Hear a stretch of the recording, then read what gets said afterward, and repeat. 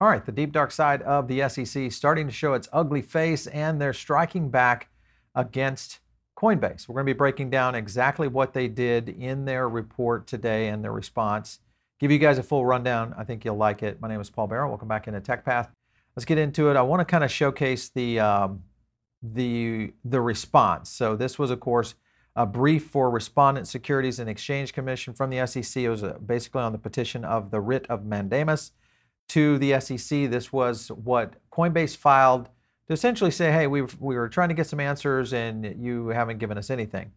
And that's essentially where we are. What we're going to do is take this report, which is very long and detailed, break it down into some slides for you guys to understand. So I'm going to go over to this first slide and take a look. This is coming from the response itself, the one I just showed you. So this was, the response to Coinbase. Coinbase filed its petition July 22, requesting that the Commission proposed and adopt rules to govern the regulation of securities that are offered and traded via the digital native methods, including potential rules to identify which digital assets are securities. Now, some of the things we have outlined in the blue here are, again, some of the points that Coinbase was trying to make, but again, all this is in response by the SEC. Standards for the classification of crypto assets as securities, requirements of the issuance of crypto assets as securities, disclosure obligations of crypto asset security issuers, and then standards and registration requirements for trading crypto assets on national securities exchanges. It also goes into custody of crypto assets as a whole, broker-dealers who effect transactions in crypto securities, and then transfer agents who record changes in ownership of the crypto asset securities, and then last is clearing agency status as applied to the blockchain. So there's a lot of detail in here, and really what it boiled down to, all these are reasonable. I think this is somewhat of a good point, but the interesting thing is that the SEC responded to none of those from Coinbase, of being able to get these kinds of clarifications. No response at all. So they come back in the response, and if you go to slide 2, central question, evaluating Coinbase's claim whether the agency's delay is egregious as to warrant the mandamus. Coinbase also identified no such egregious delay warranting the extraordinary relief that it's seeking from the court. Coinbase cannot persuasively claim any cognizable harm from the fact that the Commission has not acted on the petition. This, of course, is again the SEC responding to Coinbase's claims. Coinbase is not entitled, this is where it gets kind of interesting, Coinbase is not entitled to the extraordinary relief it seeks. The party seeking a writ of mandamus bears the burden of proving that its right to issuance of the writ is clear and indisputable. So basically it's all on Coinbase to get this done, which it's pretty clear SEC is going to have the upper hand in this based on what they're doing so far. But they go on in this document to actually respond with, I think, what are delay threats overall. This is the slide that kind of breaks this down. Precedent in other circuits does not support the mandamus in this circumstance either. Indeed, courts have found much longer delays reasonable, declining to intervene notwithstanding a 10-year delay and issuing a rule and a 20-year delay to achieve the rule's statutory objective, meaning Coinbase or SEC simply saying, hey, we could delay this up to 20 years. And I think this is, again, goes back into the kind of scenario. There's nobody in their right mind that would fight this for 20 years, which we'll get to in a second, because this is where it gets pretty nasty by the SEC. And I think if more people understood what's actually happening here by you and me, investors that are exposed in these markets, I think it starts to get very clear and concise. In the next breakout of this is our slide 4, Coinbase suggests that it will be harmed because it can't adequately structure its business. That's reasonable. And or business plans so that it can kind of start doing things in the future if it doesn't get this new regulation. In assessing whether there is harm from delay, courts often give more weight to threats to health and safety. So the point being here is they don't really worry about the time. What they're worried about is there something that's urgent that is causing a threat and or safety to investors. I think all of us would agree that we are definitely in the health and safety range right now, no matter what exchange you're in. All health and safety is going to continue to be a big concern. In fact, it's probably the health of a, whether it's a crypto exchange or any kind of platform out there that's utilizing crypto assets as a whole, are going to benefit from this. But more importantly, the investors are going to benefit from these kinds of regulations. So again, not beneficial to individual investors, which is what the SEC is designed, their charter is to protect. Further into this document, this is our 5th slide, breaking down from this, again, all this coming from the document itself. The acknowledged complexity of Coinbase's proposals undermines its request for accelerated relief. Mainly, what they said is Coinbase gave us all this crap that looks too complicated.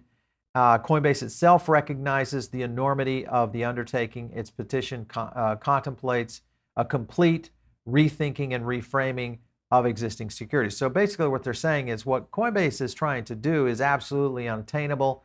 No way that this could ever be done. It's too complex. And even Coinbase themselves have agreed that this is a very complex issue. So I don't know that I would, yes, in the way that Coinbase has proposed this, there's a lot here for the SEC to do, but in reality, this is a massive undertaking because of the fact that we're dealing with a brand new asset class. So the fact that that's probably the mistake I would say that Coinbase made, is they need to get, even though I know that you can't really guide people in the right direction, you have to kind of let them kind of come to their own conclusions, meaning the SEC. But I think at some point you're going to have to create a much smoother path. This is a government official that you're dealing with. You've got to make it as simple as possible, and I think that's one of the challenges. Further into this document, this is our slide 6.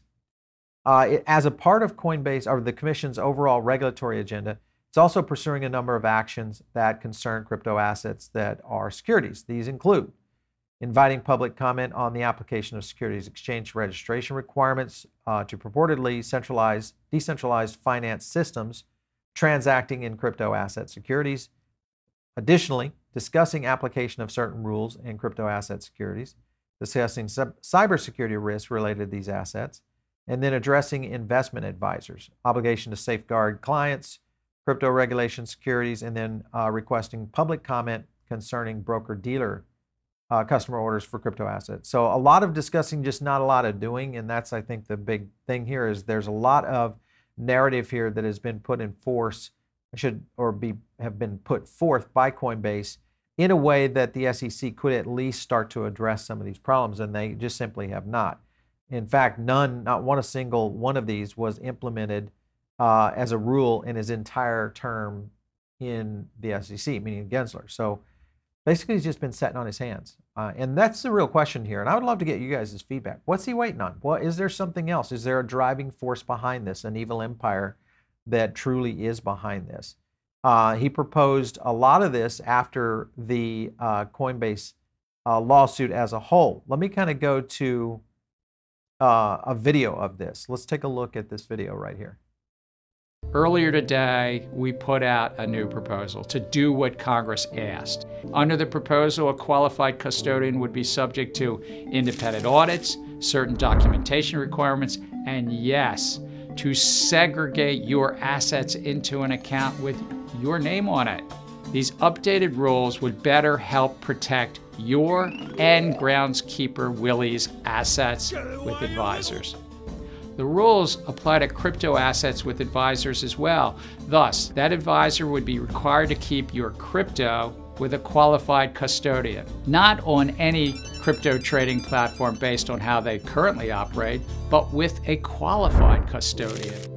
Crypto companies may claim they can take proper custody of your assets, but when these companies fail, something that we've seen time and again, investors' assets often have disappeared or become the property of the failed company. And you as an investor end up stuck in line at the bankruptcy court. So beware, even if a crypto company claims that they custody your assets, it's not the same as qualified custody. Through our proposed rule, investors would get the time-tested protections and yes, qualified custodians they deserve. So please weigh in on our proposal. All right, so a couple of points he made there, and I would agree with some of what he's saying, But it's the framework that is the underlying initiative here, I think, that really should be in question. And what I mean by that is when he talks about qualified custodians, does he mean, the Fireblocks of the world? Does he mean banks? Or does he mean a whole new area? I think that there's a very good possibility that the SEC is vying for an alternative to qualified custodian to work with these exchanges, meaning the likelihood it's probably going to end up in some sort of financial system that's out there, whether it's a JP Morgan or others like that that could potentially get into this space, which again starts to centralize assets. Now, I don't know that any of, because he also made some pretty outlandish claims in there that these crypto companies are going to zero and all this. Yes, there's been a handful of bankruptcies, just like there has been in almost every industry out there, financial services. In what we've seen within the banking system, we've seen a lot more banks fail than we've seen crypto exchanges fail. So that in itself is, again, just scare speak from Gensler as he's putting these silly videos together. I think the point is, yes, in principle, the idea is protect investors, make sure the securities if they are securities, but make sure the assets are being secured by a qualified custodian, that they can't go out and do hanky-panky with your crypto assets, which is a concern, and it's one that they should be. But that's an easy thing to detect as a regulator. It's an easy thing to audit as a regulator. That's not something that is huge. So in this next slide, this is really the SEC, not necessarily, they're not holding back further into this. So look at this next one. This is a breakdown of Coinbase's contention that the commission is unreasonably withholding a decision already made is meritless. So meaning that they're arguing the contrary. Coinbase points to the comments from the commissioner's chair involving crypto assets. Those comments did not and could not constitute agency action denying Coinbase's rulemaking petition.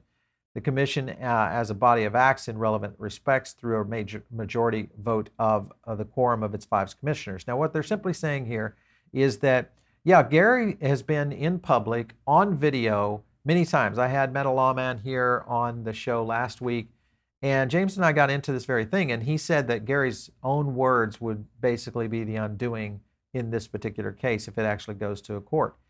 And the reason is because Gensler has already identified many assets as commodities. He's also identified other assets as not securities. So that in itself is already a problem around what this looks. So his public profile, or as a public official, yes, he should have those things used against him because he's the one that is utilizing it in terms of an assessing of the market itself.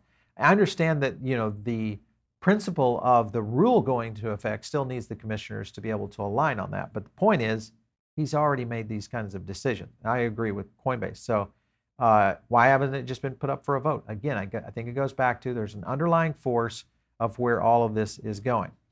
Let's get into the litigation side of this. So this is the next slide. Coinbase also overlooks the extent to which the case-by-case litigation and rulemaking can beneficially inform one another, and that the petition should be denied. This is coming, again, back from the SEC. So basically them saying that they're overlooking the extent to which the case-by-case litigation and rulemaking is going to benefit or inform one another. So again, SEC litigation is very expensive. This would basically mean that the Coinbase lawyers, and Coinbase along with other companies, would have to litigate into infinity. They'd have to be here fighting the SEC forever. So this is where regulatory compliance starts to play into this whole framework.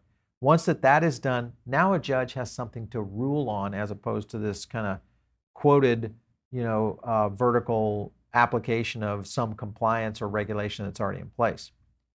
Further into this, I want to get into another clip we're going to play. This is from Gary Gensler basically talking with Tom Barkin, who's CEO officer of the Federal Reserve. Listen to what he had to say in this clip right here. This is interesting. Another pointed question on cryptocurrencies. Do you, 2020 hindsight, that the SEC fell behind in enforcement regarding cryptocurrencies? I don't know, Tom. I think we brought about 140 cases, 80 or so before I was so honored to be in this job. So my predecessors and the rest subsequently. But there was this field that arose where the investing public, 24 hours a day, 7 days a week, around the globe, this is not just a US market, it's largely an international market, is investing their hard-earned money hoping for a better future. And that in there lies the core of what a security is. That's as Thurgood Marshall wrote about, and I mentioned earlier. It's a false narrative to say that these things are that decentralized. They tend towards centralization. You can find a website for nearly, if there's 12,000 or 23,000 tokens, you can find some group of entrepreneurs in a website, and a Reddit channel, and a Twitter channel around most of these, again, without prejudging any one of them. And then the intermediaries, just as Congress said that we had to oversee broker-dealers and exchanges and clearinghouses for other securities, you'd want us to do that here. You saw a series of actions that we've taken in that regard. But again, we stand ready to help those intermediaries come into compliance. I would say that their business models, though, tend to be built on non-compliance. Their business models tend to be built on taking customer funds, commingling it, and they're rife with conflicts, Tom. And I would note these recent banking issues in March and so forth, out of the, however you want to count it, the 4 banks that failed, 2 of them had significant crypto books. The third one had a significant stable coin issuer put their deposits there, and it actually led to a sort of a de-pegging, it was called, for the second largest stablecoin operator. So there was even some interconnectedness in crypto markets and crypto actors with at least 3 of these banks. All right, so a lot to unwrap there, but I think the point he gets into, he generalizes a lot in that statement, meaning he doesn't really pinpoint in on the scenario. He also references as being a global market, which it is. And the reality is that he doesn't even mention the term Bitcoin, because Bitcoin obviously is a clear commodity, and it is completely decentralized. The opportunity for Ethereum kind of lies in the same scenario. What he's talking about with SVB is very simple. That was a bank run that was initiated not by crypto, but by what was happening within the valley. And that in itself started this bank run, which of course initiated a lot of things that we're now discovering about the banking system, meaning all of these unrealized losses, as well as the potential bank walk that could be going on right now, mainly because it's a flight of capital to better performing assets, such as money markets and many other assets. So this has nothing to do with the banking industry. He's just using that as cover. And then he goes into the global markets, which he has no jurisdiction over, and trying to go in with scenarios that these companies are commingling funds, scenarios of that nature. All right, that has been proven that has been the case. But the whole beauty of this is all you'd have to do is write that into regulation. Once an audit is done, you've got verification that these kind of things in. Believe me, every one of these crypto companies want access to the United States, because it's the largest market for this. And if that is one of the parameters that needs to be implemented in a regulatory framework, you would have compliance by most of the actors that are in the space, because they want to stay in the space. Let's remember how many companies in Wall Street are doing the exact same thing. They are doing it, and their situation is they're doing it with regulation in place and doing it anyway, which is what the SEC should be doing right now, is implementing regulatory framework that continues to align with what's happening in the other securities market to make all this work. So anyway, point being is he's sidestepping a lot of points here. He's getting to more generalized response on this, not real accurate in terms of zoning in on the actual crypto communities themselves. Just my thoughts on this. So remember, ending up on this, that we are now way far behind here, guys. EU's MiCA now gets a unanimous nod from the European Council. This is exactly what everybody has been concerned about, and that is the rampant exodus of innovation that's going to be happening in the tech space led by blockchain companies and it is already starting to occur in the EU. So I don't know what's holding these guys back, unless it is a simple thing. We need our buddies and pals to get a framework in place before we start laying out the regulation alignment so that they can actually be the ones who benefit from all of this. I'd love to get your comments. Always appreciate those. Make sure and drop them down below. If you're listening in on the podcast, make sure and come over here to the YouTube channel. It's where we do a lot of these analysis, and you get a chance to see all these slides that we just went through. And hopefully make your own decision on how you think it's going. Number one thing, though, you need to be doing is talking to your lawmakers, all of the people that represent you in your city, your business, your community, because this is going to be a fight, guys. We are in for a true war with the crypto army, and it's real. So your help needs to be out there. All right, you guys, if not in the Diamond Circle, get in now. That's another place that you can also be aware of this, because it starts that process of learning, additional content, all that good stuff.